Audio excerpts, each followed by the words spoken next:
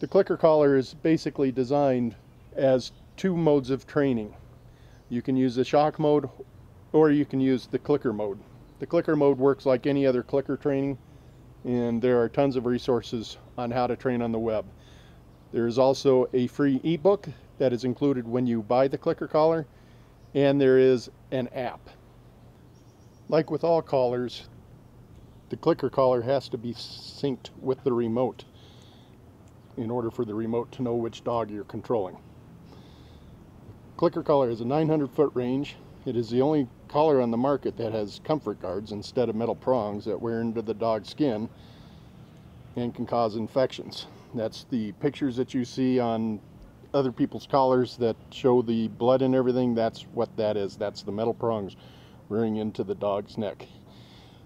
Clicker collar is the only one that has these guards. You can remove these guards and put on the metal prongs if you have to use the shock portion of the clicker collar. Usually you only have to shock the dog once, and the vibrate command is good from there on out. The rattle that you hear inside the collar is normal. That's the armature that makes the collar vibrate. The clicker collar has a 900-foot range. All collars that control multiple dogs have to be synced, because that's the way you tell which collar is being controlled by which button on the remote.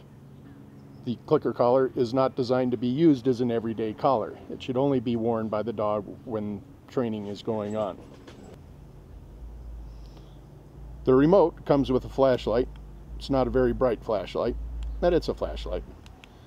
It has the mode button over here that'll go from shock to vibrate to tone.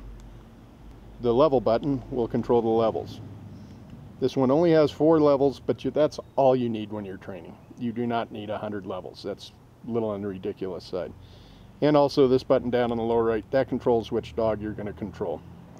Let's go on over to the tone control, and I'm going to show you how to sync the two together.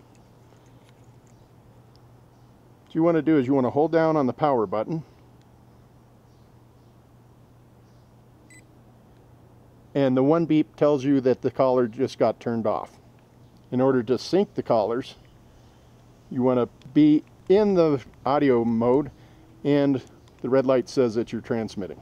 You want to hold down on the power button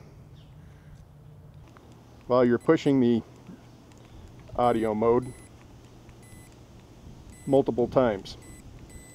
That will get the collar to sync with the remote. The red LED turns on every now and then when the clicker collar is on. During these times when the dog is not active, the collar will go to sleep, and the first time you push the button, it may not immediately go. That is normal for the remote. You do not want the remote on all the time when the dog is sleeping or laying down.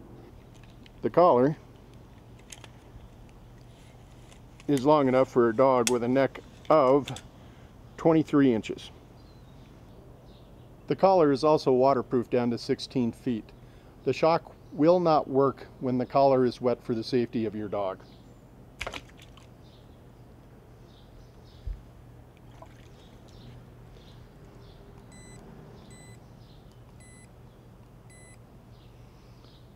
We do have a 90-day replacement guarantee. If any part of your collar breaks, we will replace the part for free.